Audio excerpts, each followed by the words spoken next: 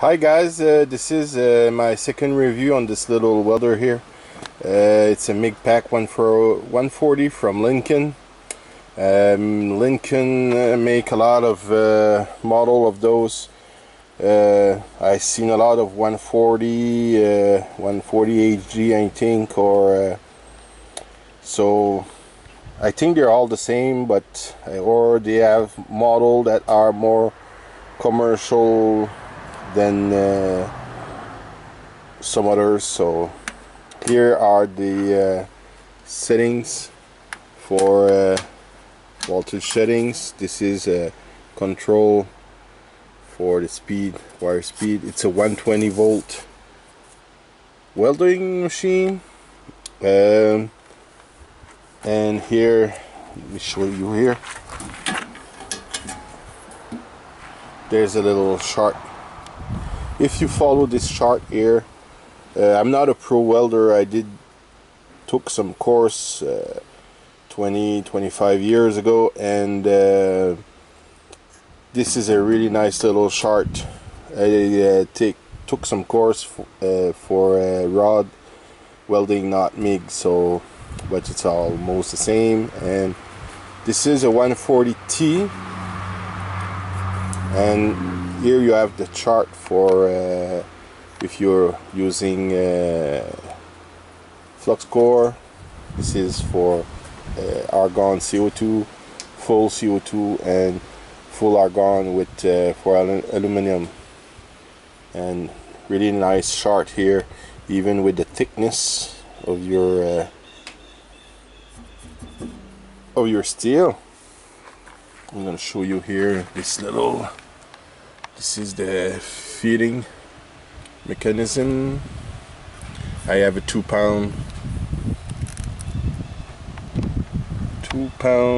flux core wire here. It's a 0.035 millimeters.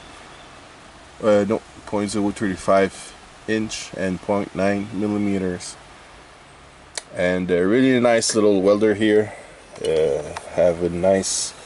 Here's the ground clip here. Really nice.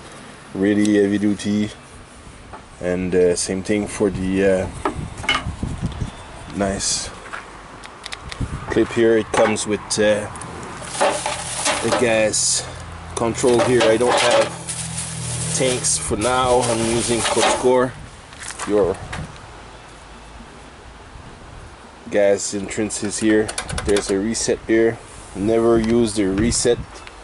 I have a 20 amp 110 volt circuit breaker in the basement, hooked up to 10 gauge wire.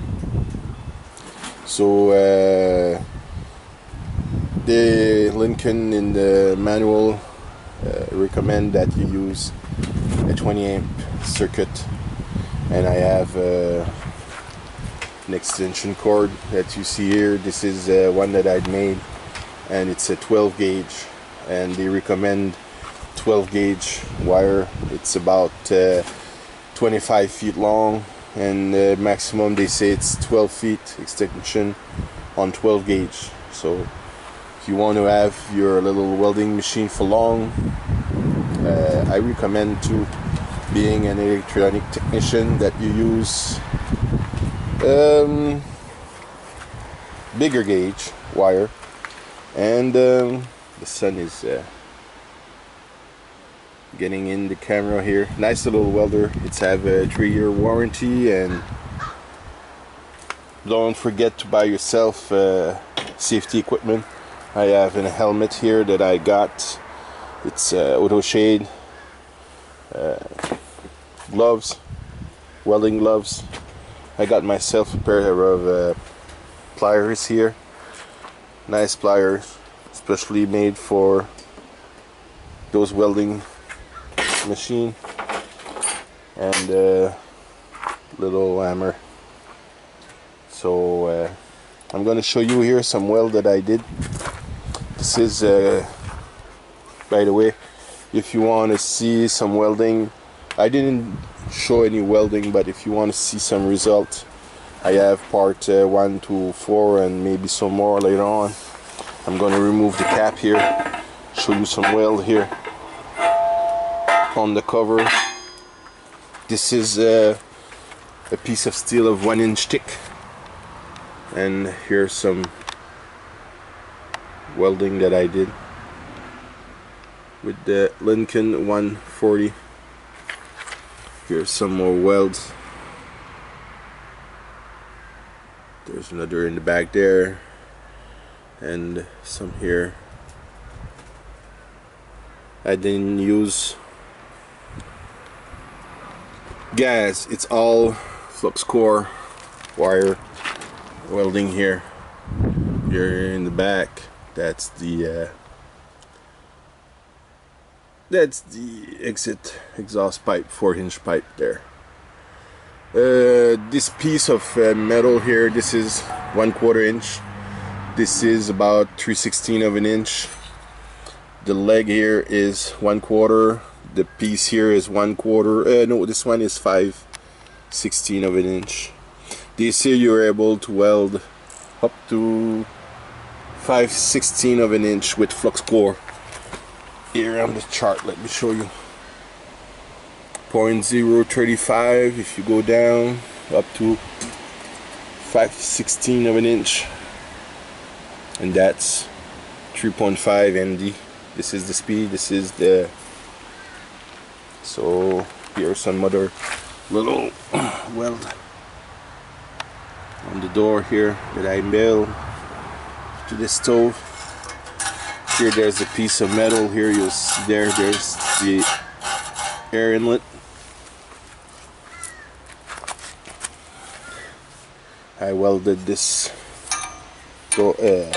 air entrance here, and here is another weld that I did here.